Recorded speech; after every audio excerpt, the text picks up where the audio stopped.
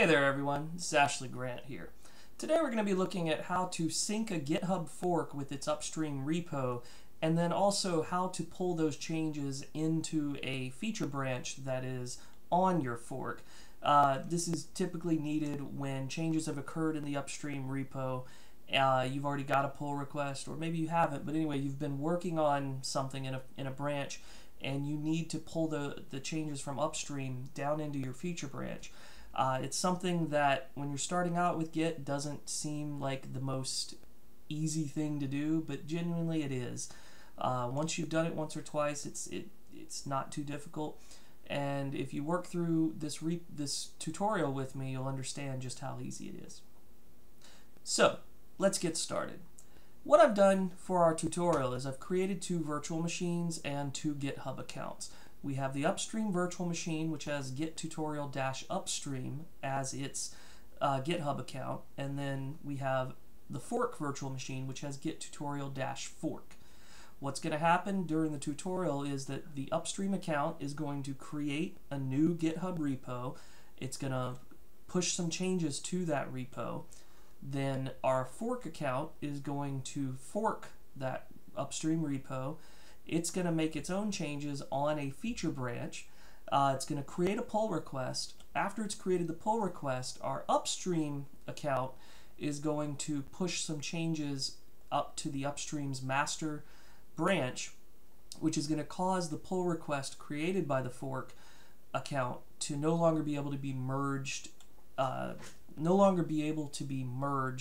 automatically, and thus we can imagine that the upstream repo maintainer may ask the author of the fork to rebase off of master, and so we're going to show you how to do that. Alright, so to start out, what's going to happen is the Git tutorial upstream account is going to come over here and create a new repository. For our purposes, we're going to call this repository Great Project. We're going to make it public, and we're going to click on this checkbox here for initialize this repository with a README. This will just make the initial download of or cloning of the repo a little bit simpler. By clicking this, we are here on our upstream repo homepage, and we need to go ahead and clone this. So we simply copy the HTTPS clone URL. Come down here, I've already got git bash open. We're going to type git clone.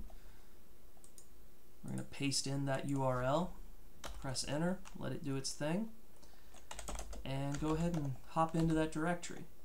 So, as part of this tutorial, we're going to be doing some simple changes to a file called file1.txt. I'm going to do most of these changes using the command line just to make life simpler for us in the tutorial, but obviously in real life you would use your favorite text editor. Alright, so we'll go ahead and echo edit1 from upstream master and put that in to file1.txt. Now we're going to add this, tell Git to track this. So git add file1.txt, and we'll go ahead and commit this with an inline message from the command line of commit 1 from upstream master. And finally, we will go ahead and push this up to the GitHub repo. And to do that, we just simply say git push, and it pushes it up there for us. If we hit refresh here, we'll see that the commit message is here. We can go look at it and see that the new line has been added and the new file's been added. So now then, let's go over to our fork virtual machine. We're going to copy the project URL and paste it into our fork virtual machine.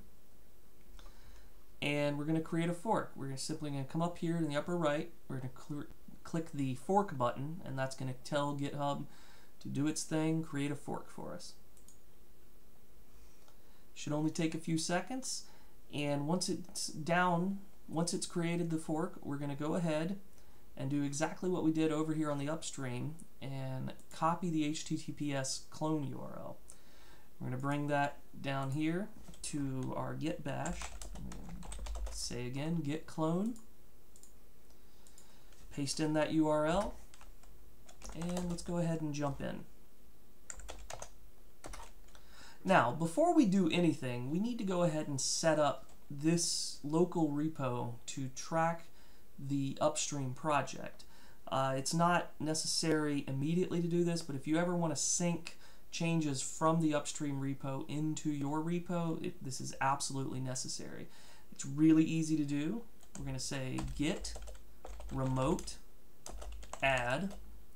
I'm going to call it upstream. That's a convention. And then what you would do in real life is you would come and you would click here on the upstream URL and pull that in. But since we already have it here, we have the upstream page, I'm just going to go ahead and click the HTTPS clone URL and paste that in. What that's going to do, we can check our remotes by git remote-v, and we'll see that we currently have our the origin remotes as well as our upstream remotes. This will come in handy down the road when we need to sync this repo with the upstream repo. Alright, as I said earlier, we need to create a feature branch for our pull request. This makes dealing with the pull request very simple. GitHub automatically includes any changes on a branch as part of a pull request, so you don't have to worry about anything. So, it's the best practice. Go ahead and do this. You should probably never do your changes on a fork when you're creating a pull request. You should never do those changes within the master branch. You should create a feature branch. To do that, we're going to say git checkout-v, and we're going to call this quite simply feature branch. And that goes ahead and creates the branch and puts us in it. Alright, let's go ahead and push some changes into file1.txt so that we have something to do a pull request for. So for that, we're going to say echo, we're going to say edit 1, because this is the first edit in our fork, from fork/feature branch. I'm going to do 2 pointy brackets so that bash knows to append these changes to the end of the file. I'm going to say file1.txt. If we go ahead and we look at our file, we'll see that we now have 2 changes, edit 1 from upstream, edit 1 from fork. Let's go ahead and let Git know about these changes. Let Git know to follow these changes. And we'll go ahead and commit this change. So I'm going to say commit 1 from fork/feature branch. And now if we look at, I'm going to clear this out and let's look at our git log. We have commit 1 from upstream master and then commit 1 from fork feature branch. Alright, so now we need to push these changes to GitHub, but we also, not only do we need to push the commit, we need to push the branch. And we also need to set up upstream tracking so that that branch is tracked against the local branch. This is something that's a little bit complicated to understand, but it's very easy to set up. To do this, we're going to say git push, I'm going to say --all, which tells Git to push all of our local branches to the remote, and then we're going to say -u. And this is going to push all of our changes and all of our branches and set up upstream tracking on these branches. So now as you see here, it's set to track remote branch changes from the master from origin, but also it created a new branch, feature branch, on our origin, which is our GitHub repo, and set up our local branch to track changes from there. I'll do a later tutorial to better explain what this all is doing, but for now just understand that you just need to say git push --all -u, and it'll make your life very easy whenever it comes time to sync changes from an upstream repo and then push those back to GitHub. If we come over here to our GitHub project, you'll see that GitHub has pushed out a change to our website saying that a new branch has been created, and maybe we'd like to compare and create a pull request. In this case, yes we do. Go ahead and load that up. We see that it's auto-populated in the commit message and given us a chance to create the pull request, and tells us that this pull request is able to be merged automatically. That means that there's no changes in the upstream repo that would preclude Git from automatically merging in our changes. So we'll go ahead and we'll create that pull request. Again, Git tells us that it's able to be merged automatically, but we're going to change that by creating a little bit of trouble. If we come here on the upstream virtual machine, we see exactly what we see here, except that the upstream, as the upstream repo owner, is able to merge the pull request. Now imagine that you've created this pull request and the upstream repo owner is going through multiple pull requests and has merged some before yours, and some of those changes conflict with files or with code that you've written, and they're going to need you to merge those changes into your code before they can accept your pull request. Let's go ahead and simulate that happening. To do this, we're going to say echo edit to from upstream master and push that into file1.txt. We're going to add that to Git, and then we're going to commit. Commit to from upstream/master. And now what's going to happen is we're going to push this change up to GitHub, and GitHub is automatically going to update both of these pages to let us know that this pull request can no longer be automatically merged because we have conflicting changes that we'll need to work on. Now that we've done it, we see, oh, we can't merge this automatically. So now imagine that you are the upstream repo maintainer. You're going to say, please rebase from master and update the pull request. We see over here we've got the message, and as a new user of Git, you may be thinking, oh no, what do I do? Well, I'm here to tell you it's not very difficult at all. Especially if you keep your master clean. You never make changes in master until they've been merged in to the upstream master. So I'm going to go ahead and clear our screen, and I'm going to pull the changes down from the upstream repo, but I'm gonna do a rebase instead of a merge. This will just move the pointer for head, pull in the changes and move the pointer for head to whatever head is on the upstream. We're going to do this so that we don't create any new checkouts in our master. So first we need to check out master, and we're going to say git pull -- rebase to tell it to do a rebase instead of a merge. And we're going to say upstream master. Now then, what it's done is it's gone ahead. We had not previously pulled in these branches from the upstream, so it went ahead, it pulled those down, created new locally tracked branches, and did a fast forward rebase. Basically, if we look at the log now, we'll see that the log on the fork master and the log on the upstream master are exactly the same. The commits are the same and the number of commits are the same. Alright, so we've gone ahead. That was easy. You know, we went ahead because we don't ever make any changes on our master branch. The rebase is easy. It's a fast forward rebase. Just simply do that command and no problem. We're good to go.